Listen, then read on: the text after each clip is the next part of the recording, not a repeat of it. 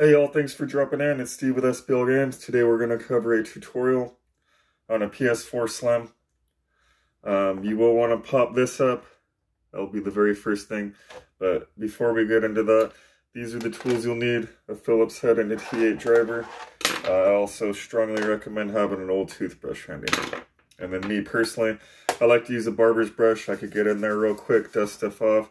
It's strong enough to get in there, but it's soft enough to where it's not going to rip or damage anything or scratch anything up. Alright, so anyhow, moving forward. The first thing you want to do is pop this lid up. That will come up and off. If there's any dirt or dust, then you just clean it out. You could use your toothbrush if you don't have a barber brush. Alright, now this takes a slightly smaller screw than the rest, so be sure to keep that somewhere handy. There's also 2 screws here. On certain models of the Slim, there'll actually be 4 screws. And then you got the 2 T8s here. Those will be holding in this. Then there's a T8 here, and then 2 Phillips head screws here. I've already removed those. It was recording, and then for whatever reason, it stopped recording. Kind of sucked. Anyhow, this cannot come out quite yet. We actually need to first get this off, because that will give us access to the screw holding the hard drive in. So go ahead and get that out. Now the entire hard drive could pull out.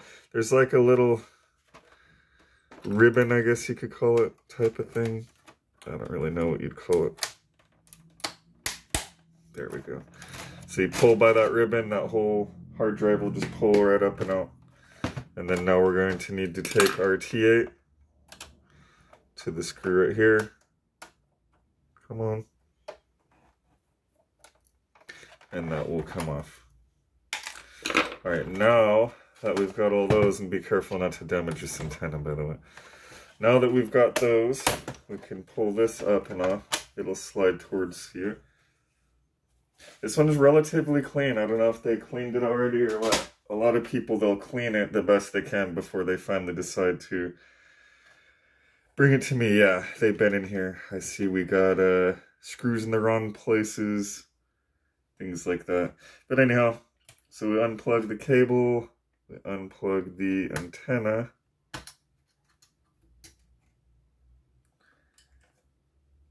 And all these cables here we'll need to unplug as well.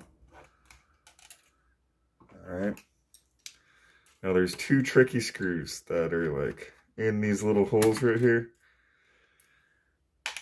And it's preferred to have a magnetic driver, but even then it's, you want to use extreme precaution. I made it look really easy. I've been doing this forever, almost 20 years, but those pretty much get all these screws that you see. All the black and silver screws, they're all around the board. Or not board, I'm sorry. All around the heat shield here. Just keep an idea of where ones go. Like these, and these, for example, are more of a smaller, flatter screw. And then especially since this person put stuff in the wrong spot, you want to make sure to know where the screws go. So let me see here. Well, let me get these, let me get this one out real quick and maybe I could use that. Okay, so if you see, that one has a bigger hole. It's because that one takes that silver, longer, coarse thread screw versus, let me take one of these off where the black one goes. When you have one with the black screw, you could see there's like a whole nother inner shielding that you're screwing into. And that way you know pretty much it's going to be the smaller black screws. Or what a lot of times I recommend doing, if this is new to you, take pictures, man. Take a picture before you take any screws off, you know? That way you could quickly reference the picture and know where the screws go. When I first started working on cars, I used to be all into cars and stuff. I used to always do my own repairs. I used to label everything. I would wrap a piece of tape around it and I'd label it. 1 or 1A, 1B, whatever I needed to label it. And I would also take pictures. And that way if I got stuck, I didn't know where stuff went. Then I could go back, I could reference the photos and and use the labels and stuff. But this is kind of boring to a lot of people, so I'm going to skip all this unscrewing. Be sure to like, subscribe, and comment. We haven't been getting much activity. I have a lot of stuff I'd like to be giving away, but I can't really do that until I get enough activity. So if you guys could drop a comment, hit the like, tap that subscribe button, hit that bell icon where you get all the notifications. Don't miss any new repair videos. I will be right back. And we are back. So yeah, I just undid all the screws all around the edge, all right here, just all the screws. And remember, there's those two that go in those holes there. Now, you also disconnect all the cables, the fan, the antenna, and this whole heat shield will come right off. Usually we'll give it a good dusting with the barber brush or toothbrush.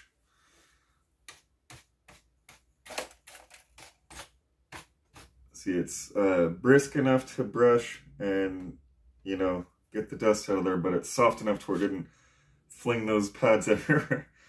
Alright, so now you see got that all cleaned up. We'll just set that to the side. We're going to need to go ahead and undo these two screws. These are going to be holding in, it's basically the X-clamp, but for the PlayStation. And then something I like to do is when I put it back together, I like to bend this. And what that'll do is that puts a little extra pressure, and then when you actually tighten it back up, anything overkill, it'll just bend back. It's not gonna hurt anything. All right, so now that we got that, we want to make sure everything's disconnected. So one of the things that's easy to miss is this right here. So let's go ahead and carefully lift this so we could get access to this and disconnect it. That's really on there. And by far, patience is the virtue. Well, patience is a virtue, but by far, patience is what you need to do this kind of work, because it will test you. It will make you want to rip your hair out sometimes if you aren't careful. Hey, there we go. Okay. So just remember, patience, you guys, patience. If you feel a bunch of resistance, there's something connected. So, for example, I almost got ahead of myself right now. Once we disconnected the screws that were, I believe, the screw that goes right here. It's hard to tell without that shield on. Let me visualize here. Boom. No, okay, so the screw that goes right here actually goes into the power supply that's on the other side. So once you've undone that screw, then you could do the power supply.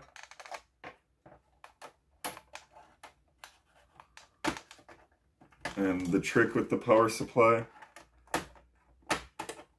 is to get in there, you wiggle up, straight up, and then because it's connected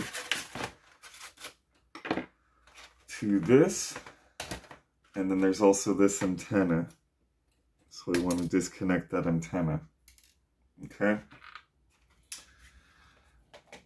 Now it did break, so I'll go ahead and replace it. Although I think that they likely did it opening it up. Anyhow, then we flip this over. And then we're supposed to remove the shielding. That's why another thing too I recommend is when you watch these videos, watch them from front to back a couple times before even doing the repair.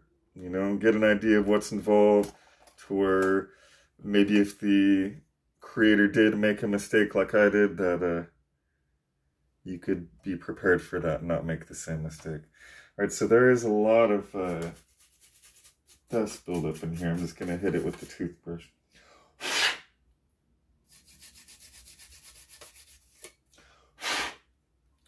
But essentially, the cause of the overheating comes down to the thermal compound being worn down, and more importantly, the dirt and dust buildup. So, God, they got stuff all over, man. Yeah, I'm pretty sure they broke that antenna. Or they left it hanging by a thread, because I've never had that break like that on me. Alrighty, so now that we're in here, there's silver screw here.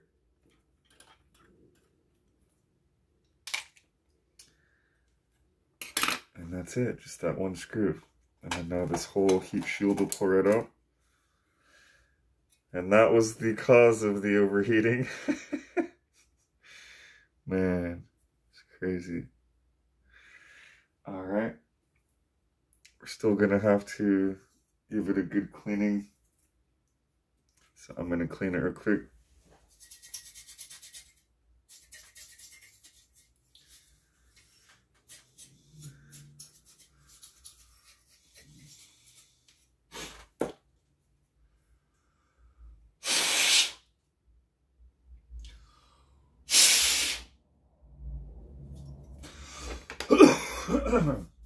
A lot of people like to recommend the Kenner. I do not. It is one of the worst ideas or recommendations one could give.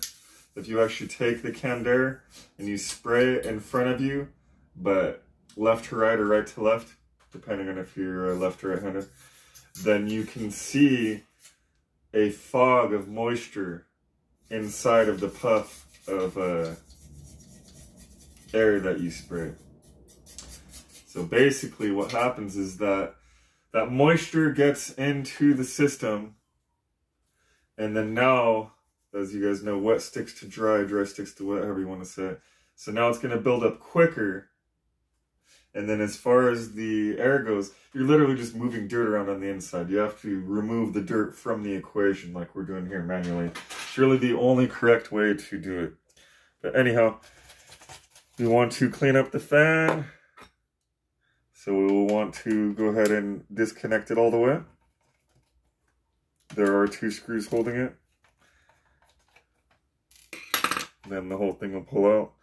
Pretty dusty, so I'm going to give it a good wipe down, brushing, whatever you want to call it. Good brushing with the screwdriver here. And then we can move forward with the repair, which we're actually about halfway done, believe it or not. So it's not really that difficult of a repair. It's just having enough time to do it, and patience is a huge one. Patience is a huge one. So it's pretty dusty. There's a lot of dust bunnies flying everywhere and stuff. Doesn't have to be perfect, but you know, the cleaner the better, obviously.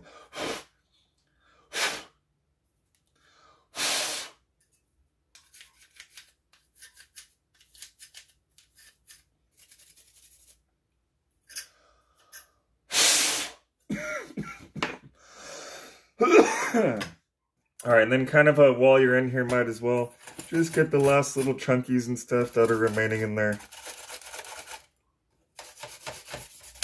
As the cleaner it is, the longer it will stay running smooth. And it should last you a good 2 or 3 years. I recommend about every 2 years to just go ahead and set up an appointment and come out and see us.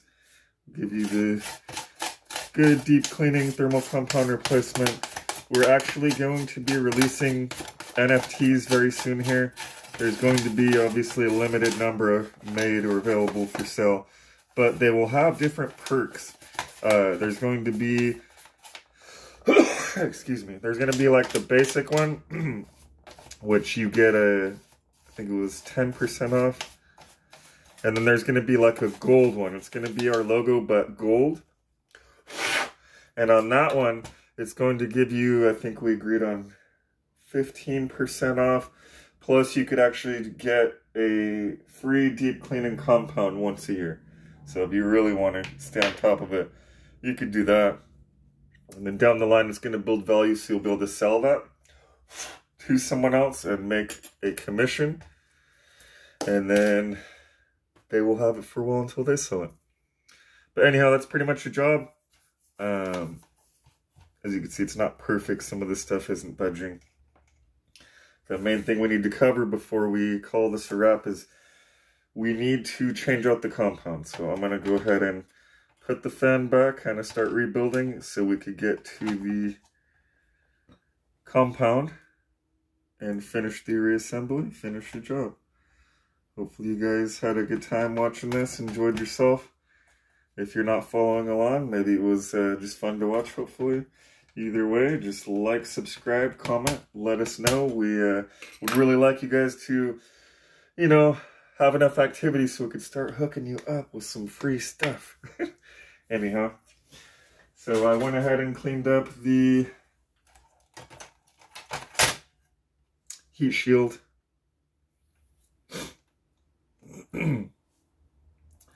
We will want to make sure these do not get cramped in there. And then I don't know if you guys remember, but there was a screw in that corner holding the heat shield in. So got to put that back in. Bada boom.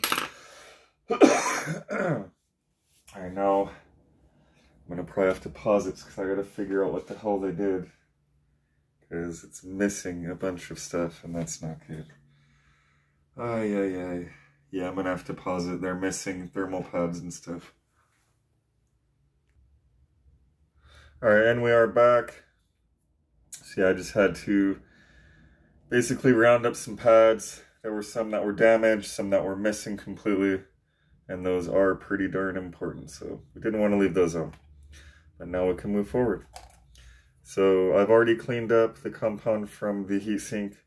We just need to remove the compound from the APU. So I'm going to go ahead and do that real quick. And we'll put a fresh application of the compound. And then all we got to do is reassemble and the job is done. So it's another satisfied SBL Games client. That's what I always like to say. Alright, so now we got that. Perfect. So you want it nice and clean. I'm even gonna wipe it with a clean rag on the chip itself. And then blow off any dust. And then now I put the MX2 thermal compound.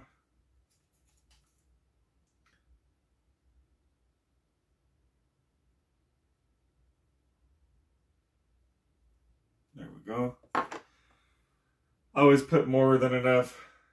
People are probably going to gripe in the comments, but that's how I do it. It's not going to hurt anything if you put too much, but it will make a difference if you put too little, so I figure putting a little extra won't hurt anything. Now, as we're putting this in, just make sure none of these cables get trapped underneath. We want to make sure to plug this in here. That actually ends up connecting to the power supply unit. So it's pretty darn important. If you don't plug it in, it's not going to power on. Alright. So that concludes that. Now we can go ahead and put the clamp back into place. And I already pre-bent it. You don't have to do that if you don't want to, or if it makes you uncomfortable or whatever. But I've been doing it for years and I can tell you that there's no negative effects from doing so. Alright, so we got that one slightly in. It's not tightened all the way because, as I explained earlier, it's going to unbend anything extra. It's going to unbend it.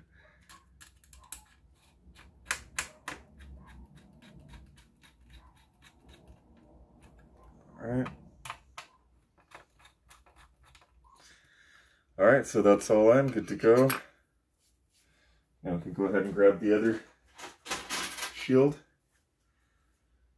Oh, of course. Damn it. He still appears to be missing one, but I remember in the beginning of the video, I must have borrowed one from there. Let's see here. No.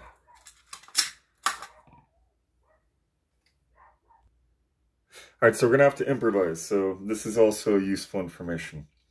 So let's say for some reason you accidentally lose one. This situation was a little different, but let's just say you lose one, okay? In this situation, what you want to make sure to do is take one from the center to put on the end.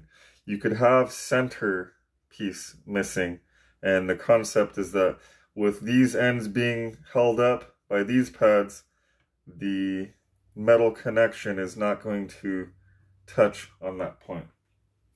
So that's one thing you could do, but give me one moment, I'm going to have to fashion a replacement or find a replacement.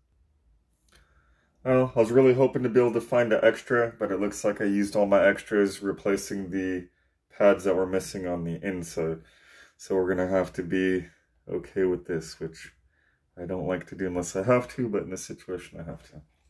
Anyhow, I can go ahead and put this shield back on. And if y'all remember, this is where it gets a little tricky. Make sure these don't get clamped in there, trapped in there. Alright, so this tricky part is with these small black screws. If y'all remember earlier, the one goes in here, and then one goes in that hole. Those are really tricky.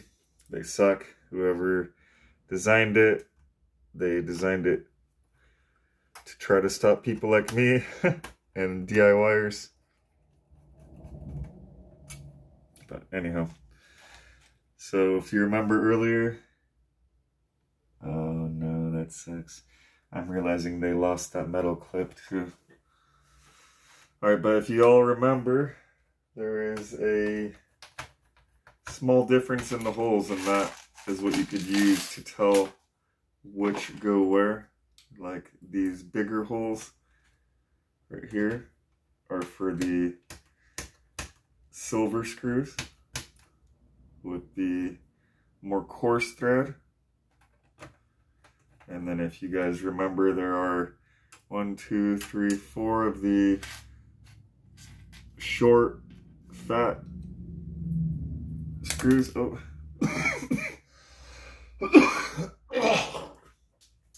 Excuse me, that was nasty. Alright, so these short, fat screws go here, here, here, and here. You want to make sure to put those in the right spot where you're not forcing or damaging stuff. And we will be able to get those cables all plugged in and pretty much be good to go. Alright, so all those coarse ones are in. We could actually plug these into... Yeah, I'm just noticing a lot of damage. They damaged right there. This connector is chipped. I'm going to have to let them know all the damage I discovered. And going to probably have to sell them a replacement antenna, because that antenna was damaged so bad that it literally just fell apart when I went to remove it. It's a good thing I got it on video. Alright, so I'm going to go ahead and pause the video and screw all these screws in. I just wanted to be very thorough on what screws go where, to where you don't make any mistakes.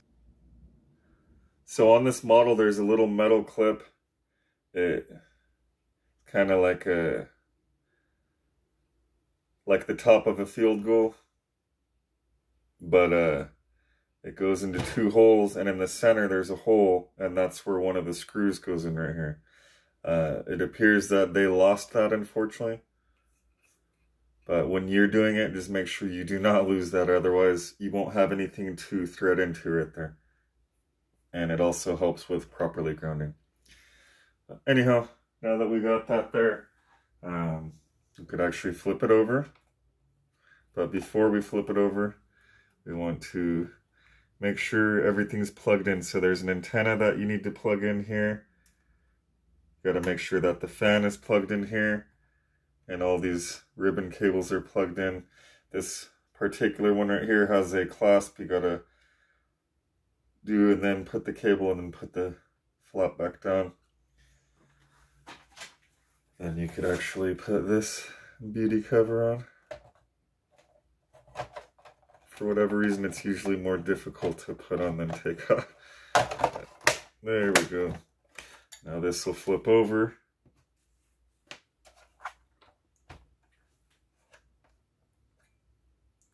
All right, now if you remember, I'm just gonna pull this out because I have to replace it anyway. But if you guys remember, these goes here. These goes here. These goes here.